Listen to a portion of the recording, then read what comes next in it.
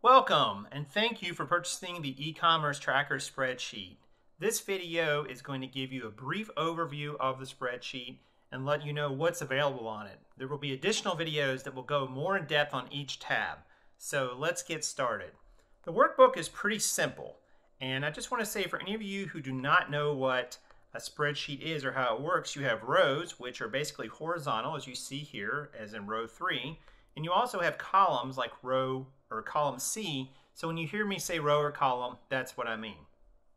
On this first page, which is entitled Profit Summaries, you see down here below, we have the year 2017 divided up by month. And you can collapse this by clicking this little plus or minus up here at the top of each column. And you can see one of these for each year. So that way you can have it sort of collapsed and you don't have to see all of them at once. So let's open 2017 back up and we'll briefly go over what these are. The sales summary lets you have up to 10 different e-commerce platforms that you can track the sales for. So you see here I have some examples: eBay, Amazon, Craigslist, and so on. Shipping revenue is just that, revenue for the platforms you listed below. And then there's a gross total here. The next section is cost of goods sold, which is basically the price you paid for the items that you did in fact sell. The shipping expense broken out by platform, the platform fees also broken out by platform, and then just other costs you may have in terms of running your business. Your total expenses are down here, followed by your net profit number right here. And this column over here, column P, sums up the entire year and keeps a running total as you go. Down below, you also see 3 rows for inventory. This allows you to enter inventory items and what you paid for them, see how many you've bought for the year or a month, and what your average sourcing cost was. So a lot of functionality there. Next up is items summary. This is a formulated page just like the preceding page of profit summary. You do not need to enter anything in a formulated area of the spreadsheet. It's automatically pulling that info from somewhere else. If you enter something, you will delete the formula that's there and the spreadsheet will not work the way it's designed to work. So this sheet is also formulated and gives you a further breakdown based on your monthly totals in terms of your items sold, sold per day, your totals with a balancing feature down here below, as well as your net profit percentage and net per item, as well as your sell to list ratio, which shows you how many items you sold versus how many you listed. So pretty cool. And this goes by year as well. Here's 18, 19, and so on. Next up is the Charts tab. This tab allows you by year, and you can see here in the drop down, to select a year and see how your sales are in terms of gross sales by the month graphically. This is a line graph, and down here you see a pie chart. And you can see when I hover over each one, it shows you the total dollars as well as the percentage of sales that is for your business. So in this example, it's 65 total dollars, so 27% of our total sales were by eBay. As you add e-commerce platforms, these will fill in automatically. You don't need to do anything on this page. It's formulated. There's nothing you need to add here. It just pulls us in from other areas. Next up is the Sales tab. Now, a lot of this is formulated, but some of it is manual as well. This is where you'll actually enter your sales.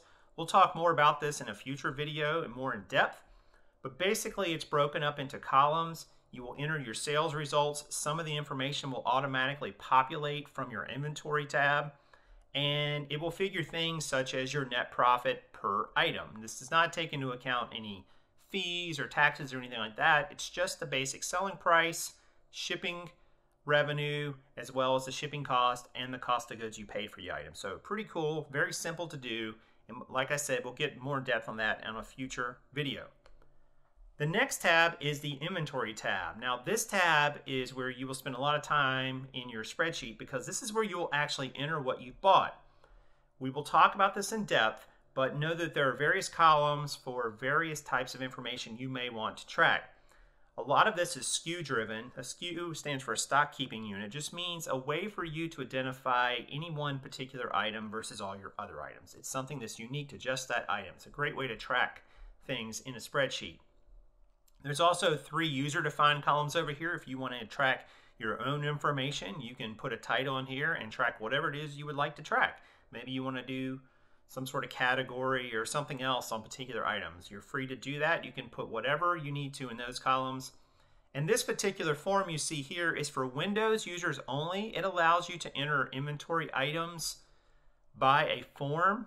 It basically does the same thing as you would do if you went in here and entered these individually, but this allows you to do it in a form, so it just looks a little neater graphically. Unfortunately, it's not available for Mac users, but if you're a Windows user and you follow these instructions above, you will be able to create this form for every single item that you enter into your inventory and get it onto the sheet.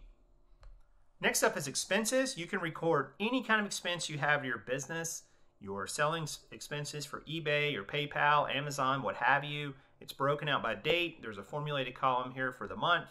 There's columns here for selection type of expense. We'll get into that in a little bit later. As well as some manual tracking here you will need. And again, we will do more about this particular tab in a future video, so stay tuned for that. Locations is where you will actually keep your stock. So you'll be able to select different stock locations based on your inventory needs. You can literally create any type of stock location you like. It could be a letter, it could be a series of letters, it could be a number, it could be a series of numbers, it can be letters and numbers. It could be colors, it could be a room in your house. Whatever you want to put here, you'll be able to do, and you'll be able to create the number of spots available, and it will keep track of how many are open, and that will actually tie it back into your inventory page. So you will always know if you have spots open in a given inventory location. Again, we'll do a little bit more about this particular tab in a future video. Last up is control. This is where we will actually set the parameters for some of the other sheets in this spreadsheet. Things like our expenses, when we started selling, and you can set that for a different date if you like, depending on when you started. The platform you're selling on, your fees, and locations of your stock. Again, this will be covered in more depth with a future video, but I just wanted to make you aware of it. So those are the basic tabs of the spreadsheet, and I've got a few things I just want to tell you in general about the workbook. First of all, you can move these tabs down here anywhere you want. Say you want inventory to be before sales. You can click it and hold it and drag it, and that's no problem. However, if you start trying to move columns or rows to somewhere else in the spreadsheet, whether on the same tab or somewhere else, the spreadsheet may not function properly. A lot of these formulas are looking for things in certain places, and when you move them, it will not be able to find them, and you may get errors. I would say if you want to do that, when you first get this workbook, I highly recommend you save a blank copy separately, and then as you're doing your work in this workbook, in this spreadsheet, save it in at least one other place in case you make a mistake. You should be saving your work often anyway. And if you want to move columns or rows in a workbook, create a test copy. Just create an identical copy of your workbook. Go ahead and play around with to whatever degree you want, and make sure that it's working properly before you make those changes wholesale in your original master copy. Always a good best practice. So if you have any questions or comments, please leave them down below this video, and I will see them and answer them here, or another user may answer them as well. But it's important you do that so that other people can see the response as well as the question, because they may have the same question. Chances are they do, and it'll make it a lot simpler for everybody to learn how to use this a lot more efficiently. So thank you so much for purchasing the tracker. I hope you enjoy as much as I enjoyed creating it. And be sure to check out the other videos in this playlist for detailed instructions on each tab. See you soon.